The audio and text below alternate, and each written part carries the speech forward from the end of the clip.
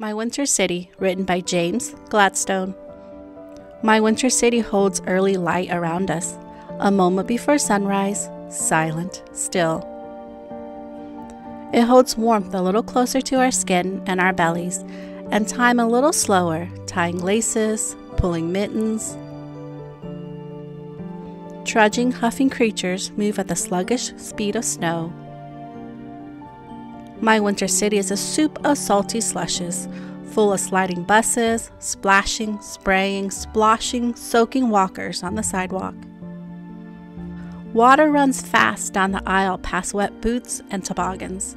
Windows gone all steamy, riders carrying on their way. My winter city is a deep freeze version of big, icy sled hills and towers that rise up through the faraway skies. Of small puffs of breath from my mouth as I'm breathing, and little crinkly ice crystals, frost in Dad's beard. The picture is different through the windows of the glass house, like a warm, rainy summer in a country far away.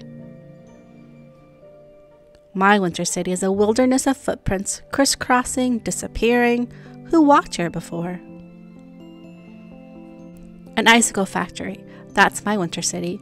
All sizes, all pointing straight down to the ground, where we take our rest on light powder pillows, as heavy, thundering plow beasts scrape and clunk. My winter city is an afternoon journey past sidewalk singers in shivery shadows, past winter workers with hot steaming chocolate, past rows of locked bicycles buried and waiting. Back where we came from, backward sledding, jump up, hang up, warm up, done.